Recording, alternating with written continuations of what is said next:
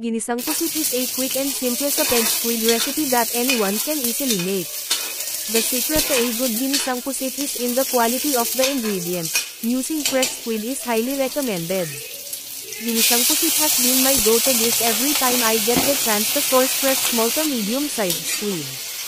Ingredients: 2 pounds, medium squid clean.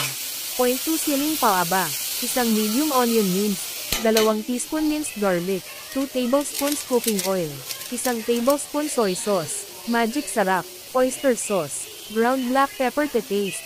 Instructions: First, heat the cooking oil in a wok or sauté pan. Second, sauté the onion, garlic, and siling pahaba. Third, once the onion gets soft, add the squid. Cook for 2 minutes. Fourth, put in the soy sauce and stir. Continue to cook for 3 to 5 minutes, add oyster sauce.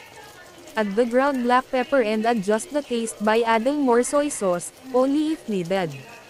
Transfer to a serving plate. Serve and enjoy.